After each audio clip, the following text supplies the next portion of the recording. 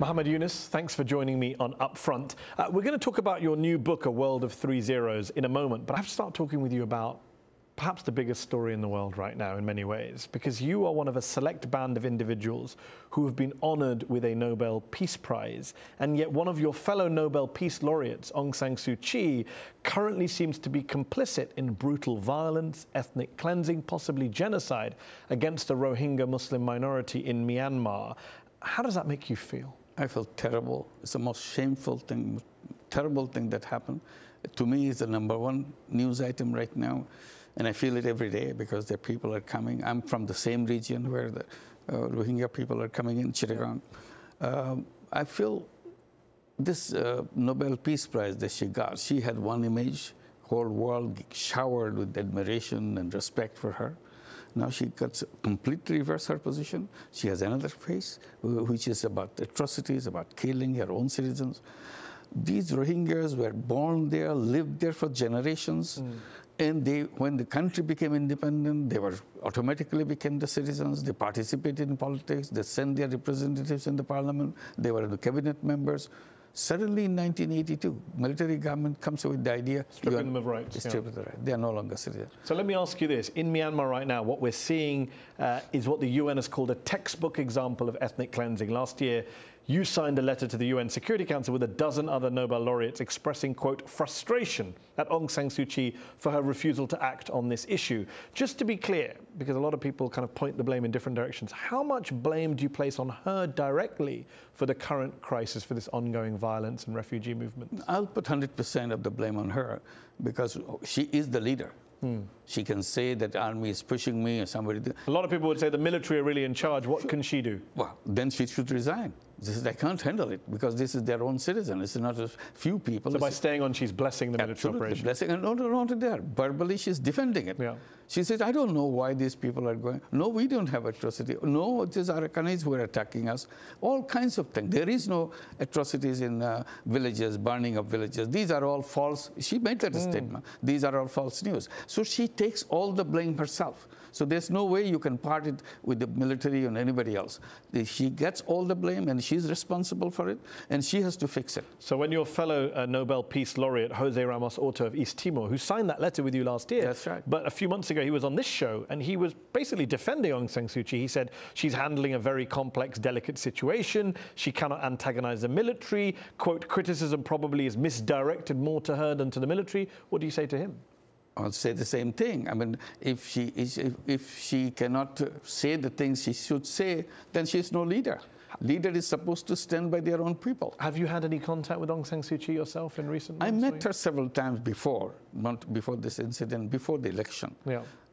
I mentioned about Rohingyas and so on. She said, well, I have to be very careful about the military. I cannot say anything. Okay, but when the election is over, if I'm the winner, I'm definitely taking a stand in favor. Oh, she said that to you? She said that to me. Oh, wow. So she's gone back on that in your view. Absolutely. And if you could speak to her directly today, what would you say to her? What should she be doing? I said, you have to stand up. You have to protect your image that you built over years as a defender of human rights, a defender of democracy. What happened to all those values that you have promoted? Stand by them. It's not the military, it's not somebody else. You suffered the house arrest and all this for years and years. You believed on some principles. What happened to those principles?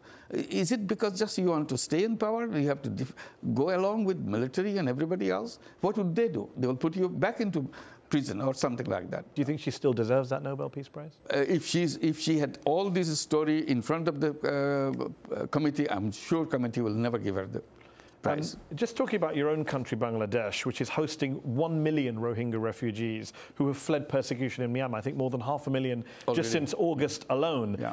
Prime Minister Sheikh Hasina has been commended by a lot of people in the international community for taking in the refugees, for speaking on behalf of refugees. But let's be honest, Bangladesh is a poor country with a bunch of domestic problems that need tackling. How long can it continue to host this growing Rohingya refugee population within its borders? It's not only simply economic issue. It's a political issue. Yeah. It's a security issue. So you have 1 million people who belong to another country, came to your country, and they're already taking up arms against their situation. And it becomes the den of all the terrorist activities very soon. And all the international connections of the terrorism will begin, and this will be terrible for Bangladesh and terrible for the region. And all these things will come on in an explosive way as days go by. So I'm saying that it has to be resolved very fast before all those elements get active and create trouble for everybody. Okay. Many are concerned that in Bangladesh, Hifazat-e-Islam, a quote-unquote Islamist pressure group in Bangladesh, is exploiting the influx of Rohingya refugees. They're organizing mass protests around the issue. They're even threatening to wage jihad against Myanmar if, quote, the army doesn't stop torturing Muslims. How worried are you that groups like Hifazat are getting a big PR boost in Bangladesh from the Rohingya crisis and becoming even more influential in what was once traditionally deemed to be a secular democracy, not an Islamist country? This issue, the Rohingyas and the refugees, will become the fodder for all kinds of negative activities, including the extreme one, the terrorism. So these are only demonstrations. I'm worried about the terrorism that it will breed because of the frustrations in the young people. We are not seeing the young people yet, but when they came, mostly were women and children. These children will grow up. Who's giving them the education? Who is going to the future? What is the future they look up to? So they will be very ready to... You believe the Rohingya refugee crisis is a recruiting sergeant, in a sense, for the... Absolutely. I'm saying that it's a concentrated hub for recruitment and promotion of terrorism. And just one last question on this issue. On Bangladesh and on Myanmar, Sheikh Hasina has said that Myanmar has pretended like they wanted a war. The Bangladeshi government have accused Myanmar drones and choppers of violating its airspace. Are you worried that this conflict could erupt into an outright open war between the two countries? That is a regional security issue right now. Which direction it will take, we don't know.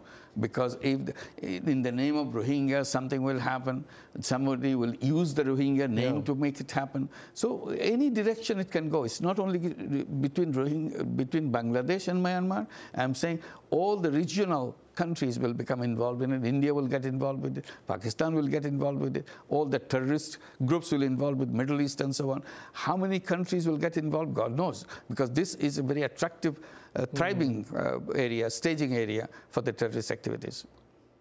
Muhammad Yunus, let's talk about your new book, A World of Three Zeros, The New Economics of Zero Poverty, Zero Unemployment and Zero Net Carbon Emissions. It's focused on capitalism, in particular unfettered capitalism and growing wealth inequality around the world. You write in the book that the structure of the present economic system is, quote, a ticking time bomb waiting to destroy everything we have created over the years. What do you mean by that exactly? Well, very simple thing, that the way the concentration of wealth is taking place in the world, it is just leading to the ticking time bomb, any day to explode. Today, 8 people in the world own more wealth than the bottom half of the entire world's population. And tomorrow, it will be 1 person will be owning half the population's worth of wealth in the hand of one. And day after, probably 1 person will own 85% of the wealth of the entire world. This is the direction. It will not far-flung time period. It's just about next few years it will happen. So a lot of people who read your book or listen to you speak now, especially on the right, will say, look, there is a problem with wealth inequality, income inequality, but you're not looking at the big picture, which is the growth in incomes across the board. You acknowledge in the book that since 1990, global extreme poverty has been cut in half. If you look at China, for example, that's had a lot to do with economic growth. 800 million people have been lifted out of poverty there since 1980. That's a kind of capitalism too. Yeah, it is capitalism. It is capitalism which is helping people get out of poverty in a slow motion way again. But when you talk about the growth of the economy, I'm not concerned about the growth of the economy. I'm concerned with the growth of people. So what do you say to people who read your book and say, but you're deliberately vague about A, how you switch to this new system of yours, and B, how your system would actually lead to zero poverty and zero unemployment? Those are big goals. Yeah, I mentioned that because I'm saying every business should have a parallel business of social business. And this is because we have it, not because I'm imposing on it.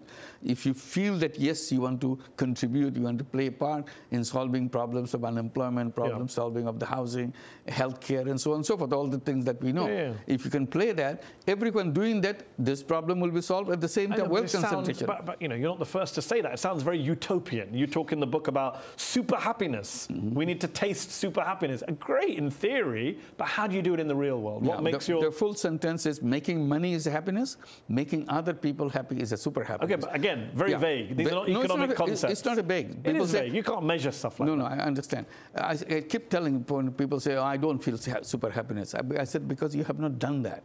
I said, why didn't you just try? Instead of saying that food that in front of you. Okay, but that's a very micro approach, telling individuals to be happy. It's almost like a self-help game. Systemic. Yours is a systemic critique of capitalism. Do you have a systemic replacement and a way to get there? Yeah. Systemic replacement is there will be two kinds of business. Yep. It's your choice. Capitalist system is all about choice. That's what they pride about. We have choice. But when it comes to business, there is no choice. You have to make money. You have to make a profit. You have to maximize profit. I said, that's not the option. You give people option. Let them choose whether they want to do that, make profit maximization, or change the world by creating social business, addressing the problem. You have not even addressed that issue. You say in your book that people without a future get angry, that desperately poor people will be driven to crime. Would you extend that analogy about marginalized, angry people turning to crime to the debate over radicalization? Is that what's also driving young people, especially young men in places like Bangladesh, into the arms of groups like ISIL, in your view? If the wealth concentration continues the way it does, it will generate tremendous amount of anger in the bottommost people. It will come out in politics, it will come out in social interactions, it will come out in economics. And I gave the example, probably Brexit is an example of that. They are blaming the others for taking away their job, their income, and so on. And politicians use this kind of feeling and say, yes, you vote for us, we will stop that immigration, come out of European Union. But just specifically on the issue of radicalization, do you believe these socio-economic trends and pressures are feeding into the radicalization Anger narrative? goes in all directions. Radicalization is a part of that. So if you're angry, you do all kinds of things. The logic doesn't guide you anymore. Not only in Brexit, I said, even in US election, same thing happened. The people at the bottom got very angry with the system. They protested against it. In German election, recently. The people who were never expected to be in the parliament, they got 13% of the seats. I said, these are probably the reaction generated at the bottom because they are frustrated, they are angry because they see the system is not working for them. I said, it will become worse and worse. Muhammad Yunus, thank you for joining me on UpFront. Thank you. Thanks very much. Thanks a lot.